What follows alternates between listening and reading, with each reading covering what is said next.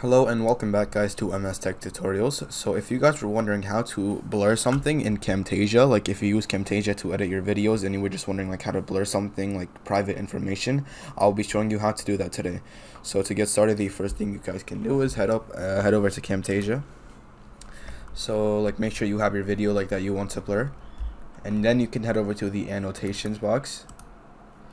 Next you're gonna head over to the teardrop or whatever this is, the special I guess tab. From here you're going to click on the blur, left click on it, and now you will see your blur. Now you can move it to wherever you would like. So for example, I'll use Tower of Fantasy over here, like the icon for example. I just want to blur that, so I'm just going to make it small to fit the screen.